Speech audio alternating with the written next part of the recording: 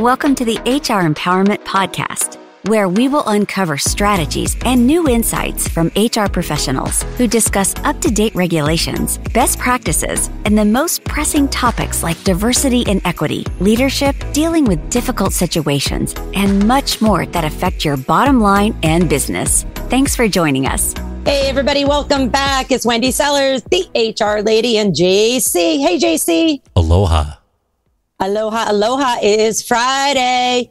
Hey, we're here with Tara Stubbins in episode 5, our final episode of this series. And we are talking about empowering people to take control of their calendars so they can create the life and hopefully the work-life balance that they want. Welcome back, Tara.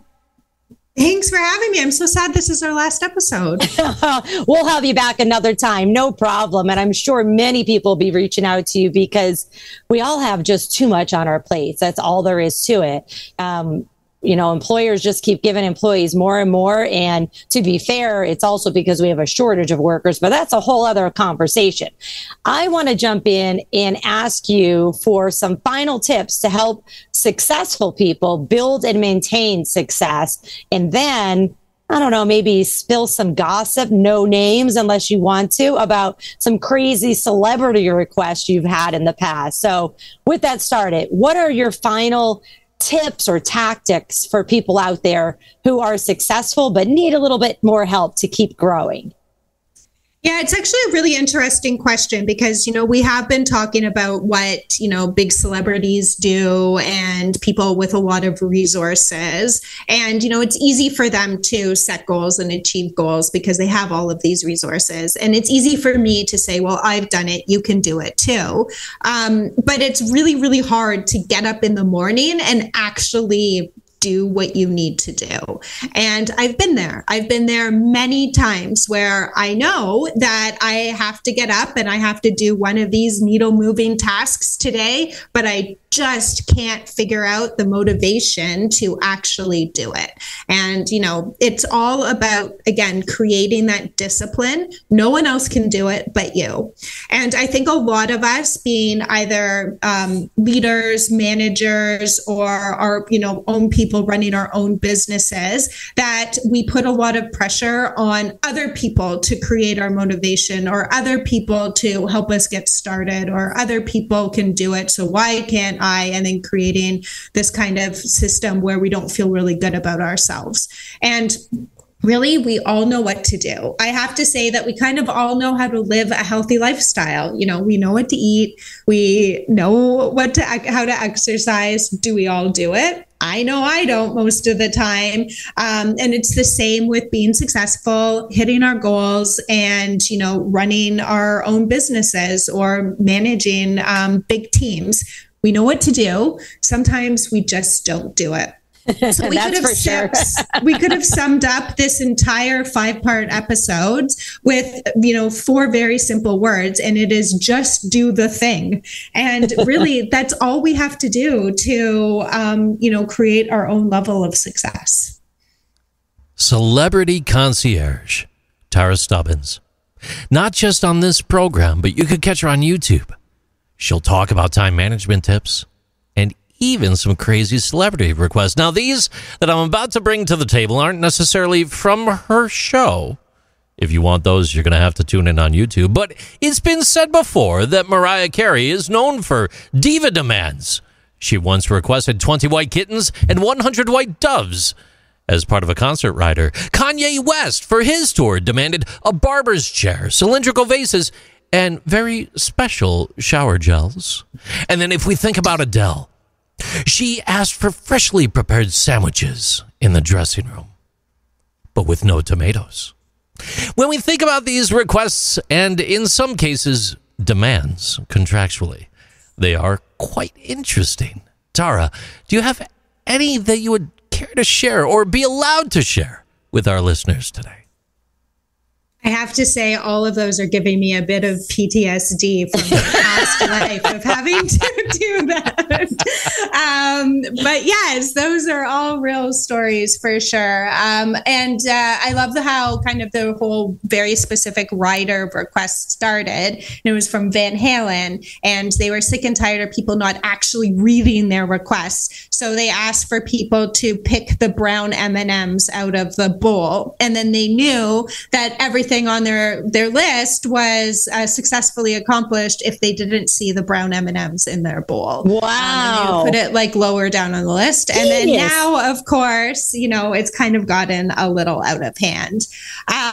One of my, I guess, favorite but not so favorite stories was in a very early on in my career. I am Canadian, and a Canadian pop star by the name of Justin Bieber. I was working with him when he was also very, very young. So before his like massive rise to fame.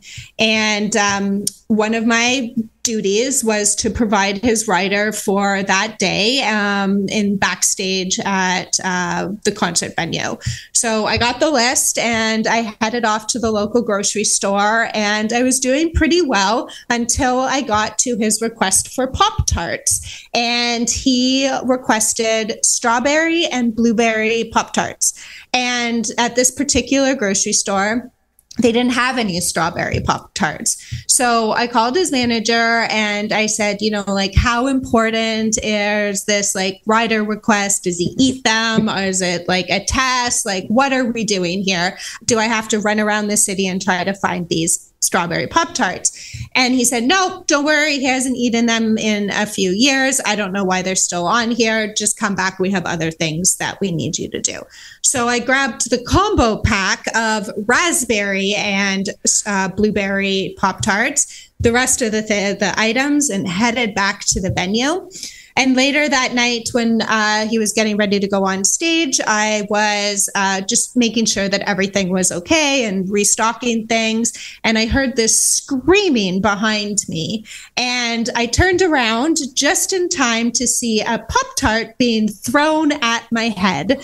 I ducked, it hit the wall behind me, and it was Justin. He was so angry that I had the audacity to buy the wrong flavored Pop-Tarts. And so in that moment, I finished off the day, but I decided that I was never going to work for him again, and I didn't. But I also learned a very good lesson in time. And it was, again, very early on in my career. And I learned that I was never going to work for someone or give my valuable time to someone who wasn't going to appreciate me or what I would do. So yes, we all work for people who have bad days. And yes, I get it. Not everyone is going to be sunshines and unicorns and rainbows every single day. But if they are constantly throwing things at your head or being, as upset as that on a daily basis, then maybe you should try to value your own time and reconsider what you're doing. So great stories, great lessons in it. And yeah, one of my favorite kind of celebrity stories. Wow. Well, thank you for enlightening us with that, because if I had a Pop-Tart thrown at me, I'd probably still be in jail. So that's for sure. Hey, this has been, very, very enlightening. Thank you so much. I know you already gave everybody your contact information. Just want to remind our listeners, if you are looking to connect with Tara Stubbins, you can do so on LinkedIn or at takeiteasygroup.com. Any final words of advice, Tara?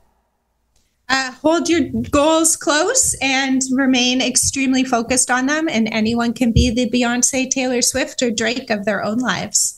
I love it. Thanks, everybody, for listening to episode 5 of our 5-part series on work-life balance. And we really, truly hope this has helped you to draw a line in the sand and say, you know what, I need to do this and get some help myself to move forward. On a side note here, don't forget to go to auroratrainingadvantage.com/webinars. Check out all the webinars that are coming up. There's a cool one about drafting legally sound job descriptions, including do not throw Pop-Tarts at people's heads. With that said, thanks, JC. Thanks, Tara. Thanks for joining us. We hope this information, everybody, has been helpful, and take care. Thank you for joining the HR Empowerment Podcast, brought to you by Aurora Training Advantage. We hope you've gained new insight and strategies to navigate the HR profession.